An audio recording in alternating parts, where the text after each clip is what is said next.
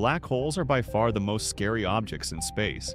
Everything that goes inside will never come out again, even light and information. So, what will we see if we have an indestructible spaceship and fly straight into it?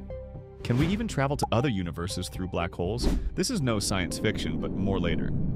The truth is more extreme than most people think.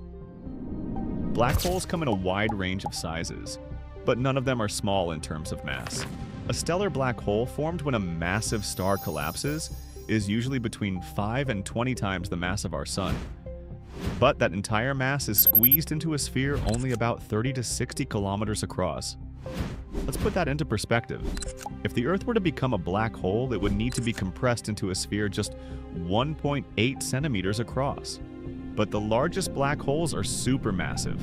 The biggest one found so far is called TON 618. It's over 66 billion times the mass of the Sun.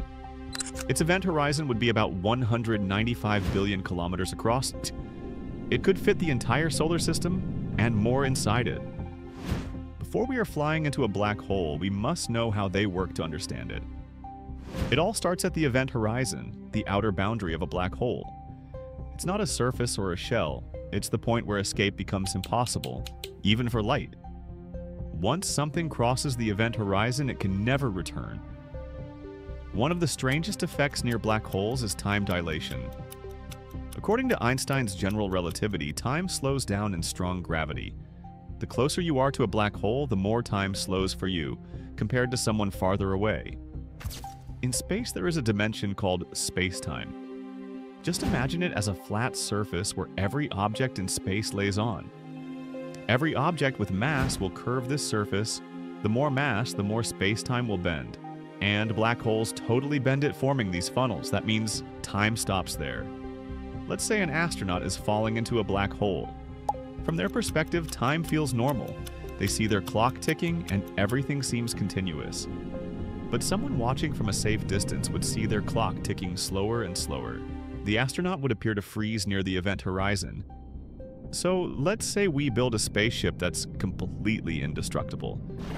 No gravity can crush it, and we send it into a black hole. The crew crosses the horizon with no sudden jolt. There's no barrier to hit.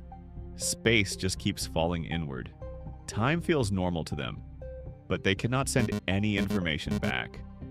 As they go deeper, gravity increases. Tidal forces stretch space and matter. Eventually, the ship reaches the core, the place where space and time stop behaving normally. According to classical general relativity, everything inside the event horizon is pulled to a single point, the singularity. This is where gravity becomes infinite, space-time curves infinitely, and all matter is crushed into zero volume. But most physicists think this can't be the full story. The singularity is a prediction of equations, but it may mean that our math is incomplete.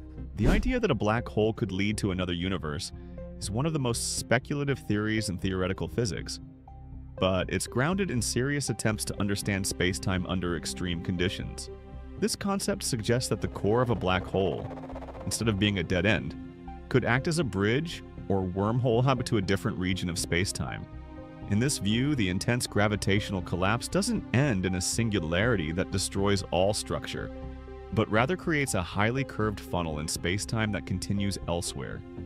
This new space-time region could expand outward, forming a new separate universe, sometimes called a baby universe.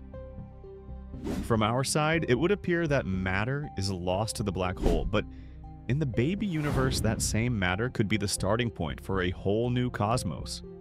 This idea is still entirely hypothetical. It's rooted in certain interpretations of general relativity and quantum gravity. One of the main challenges is that any such bridge would be unstable and likely collapse immediately, unless exotic matter, with negative energy, somehow keeps it open, which is purely theoretical. Nonetheless, the idea remains a serious candidate in the ongoing effort to understand what happens beyond the event horizon. What do you think what we will see inside a black hole? Write your opinion in the comments. If you think this was interesting, watch this video and discover what's beyond the edge of the universe.